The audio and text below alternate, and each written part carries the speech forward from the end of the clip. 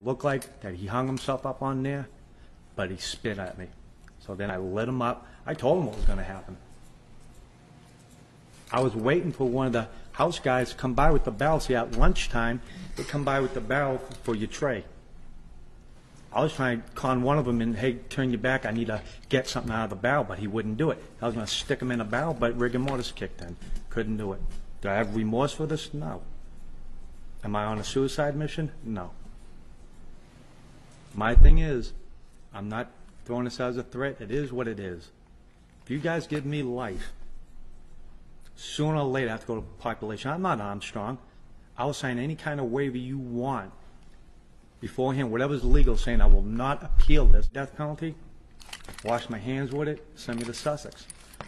But if I get life, I'll end up in population sooner or later. Someone's going to get it. It ain't going to be an inmate. I don't give a rat's ass if a fucking nun went by.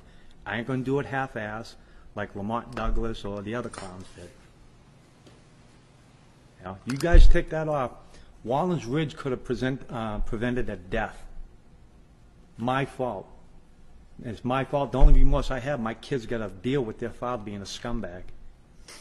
But since I got messed with, the only way to prevent me from fucking taking someone else out is to get the death penalty. Do I deserve the death penalty? Damn right it is. Your law states premeditation, inmate killing. There's a lot more that's going to be said on this stand when it does go to trial. If it wasn't for my kids, I'd take Lonnie's deal. Lonnie says it's second degree with no time.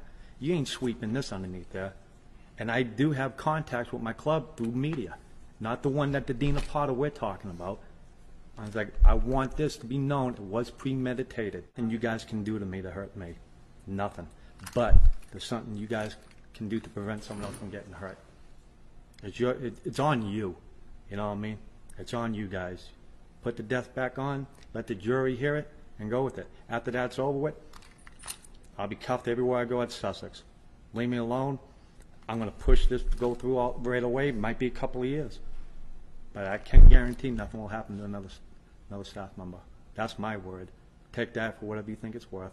Put a letter for this guy's family, you know what I mean, yeah, you guys may think he's crazy, but you know what? He couldn't help it. I did everything I could not to kill this man. But when she played games, I planned it. You know what I mean? I was taunting him. Yeah, it's coming. All these rules you should have went by, it's coming, Holmes. I even gave him a cigarette, like, here you go, compadre. Enjoy that motherfucker. You know, I got no remorse for it. Zero. Let me ask you a question if you want to answer it, and you don't have to. If you had a chance today to prevent another death, wouldn't you do it? You don't have to answer it, but if you'd say no, I'd call you a liar. You know, here's your chance for one death that shouldn't have happened.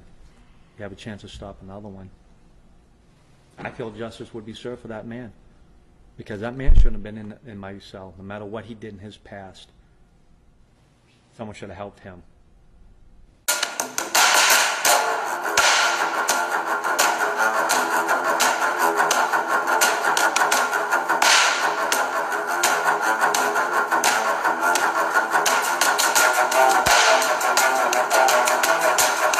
And howdy, what you just heard was a guy named Robert Charles Gleason Jr. And I don't know how much more brutal you can get than that. This guy here, as you just heard, wanted the death penalty, and he got it. But first I'll give you some of the background here. Robert Gleason Jr.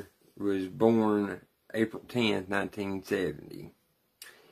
He was executed January 16, 2013. He was 42 years old. Anyway, his 3 victims that he killed was one Michael Kent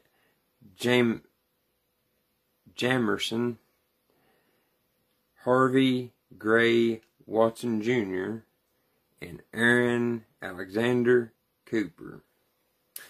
Now, What had happened in 2008, Gleason was sentenced to life for a 2007 murder of Michael Jamerson on May 8th, 2007 in Amherst County, Virginia. What happened was Gleason had shot Jamerson to cover up an involvement in a drug gang thing, but from what I dug up, he shot him 4 or 5 times in the face, and I think it was just over $250. Well, he was sent in 2009. He was sent to Wallens Ridge State Penitentiary. While he was there, Gleason got mad because the jailers would not move a new inmate, a new cellie, that was severely mentally ill, whose name was Harvey Gray Watson Jr. He was 63. And Gleason told him, said, "You need to get him out of here or I'm going to kill him." Well, jailers thought he, I guess, was full of shit. So guess what? On August, now Watson was doing a 100-year sentence anyway for murder back in 83. He was charged for it. But Gleason just had enough of it, and he hogtied Watson, beat him, strangled the 63-year-old inmate, and the next morning, when the jailers made the rounds, he told them, "You need to get him out of here." So, when Gleason went in front of the judge, he asked for the death penalty. They denied it. Now, this is in Virginia. So, he basically told them he's going to kill again until he gets the death penalty. Well, they moved him to what they called the Red Onion State Prison, which was a real high security prison. What they call level 5, you know. The most dangerous inmates. Well, as you see here, these dog kennel cages, that's their wreck. They walk in between them. Well, Gleason strangled a 26-year-old Aaron Cooper on July 28, 2010, as you see right here, through that fence and killed him in the rec yard, or what they call their rec yard. Cooper was serving a 34-year sentence for robbery. Well, Gleason finally got the death penalty given to him when he went in front of him. You heard what he said. He wasn't going to do no appeals or anything. Well, in the state of Virginia, Tennessee's the only other one that's got electrocution. Virginia's about done away with it. But in the state of Virginia at that time especially, if you wanted the death penalty, you got to choose between lethal injection or electrocution. Of course, you can imagine what Mr. Gleason chose. Electrocution.